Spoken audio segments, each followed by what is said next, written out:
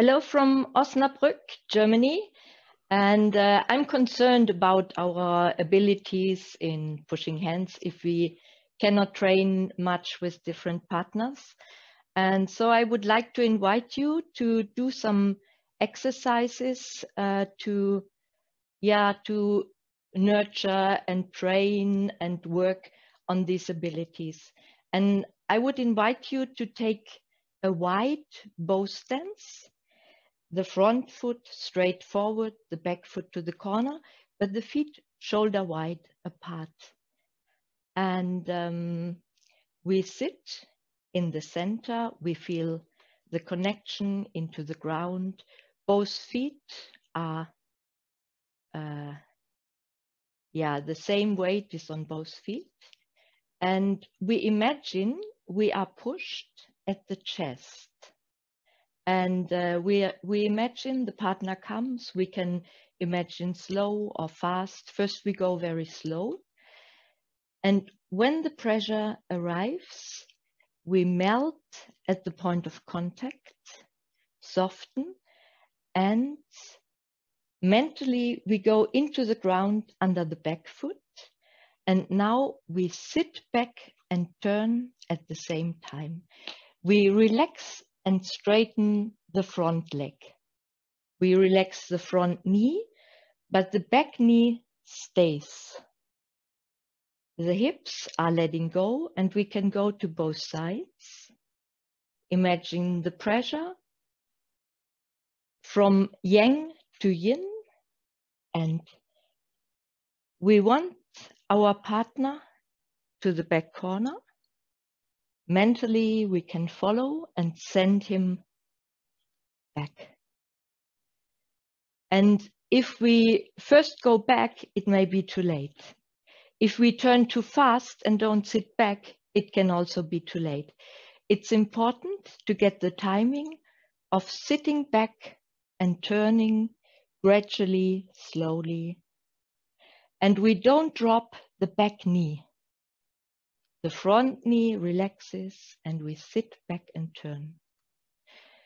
So we try the other side. The left foot forward. We are in the center, the hips seated, upright. And we imagine the pressure on the chest. We sit back and turn at the same time. If it goes faster, we can go faster. We can imagine. And we imagine the partner coming towards us and we send him to the back corner, sitting back and turning. And what is important is the yielding and neutralizing. Neutralizing we create through sinking into the ground under the back foot, sitting back and turning. Completely relaxed, upright. No force needed.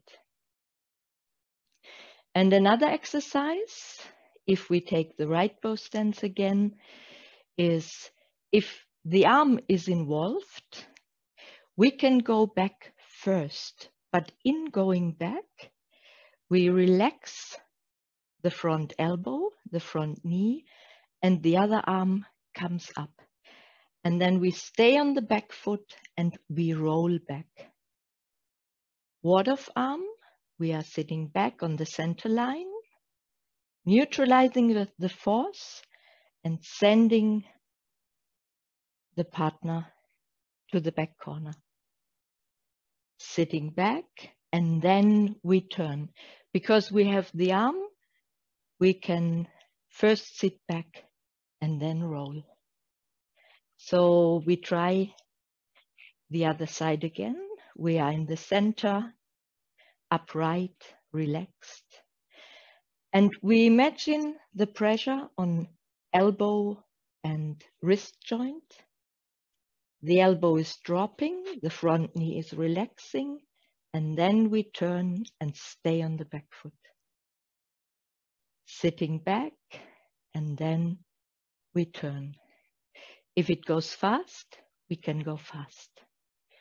And we imagine different kind of pressures, sitting back, then turning.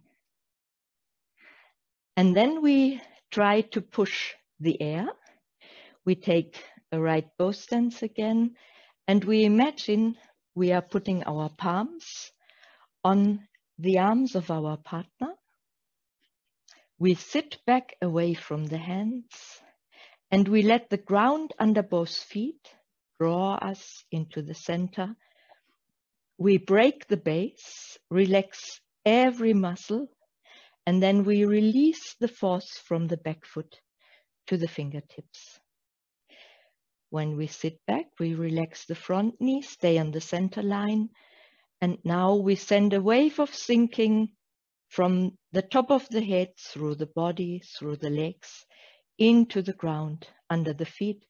Every muscle relaxes. And in the release, we stay completely relaxed, centered, and grounded. Back, under, and forward, release. Then we try the other side. The back foot draws the ground under the back foot away from the hands. The ground under both feet draws under and forward, back knee down, front knee forward. And while we relax, while we send the force out, we relax the lower back, the shoulders sink, and the hands come forward. Sitting back, breaking the base, relaxing shoulders and elbows. Then we release to the fingertips. Relaxing down, release the force to the fingertips. What I would also suggest is doing patterns just without a partner. It's possible. I do it in my teaching, and it feels almost easier for Zoom teaching than doing the form. And yeah, you can also take one part. You can imagine press, push, and take parts of the form and imagine a partner. And I hope we can soon push together again. Thank you very much. Have a great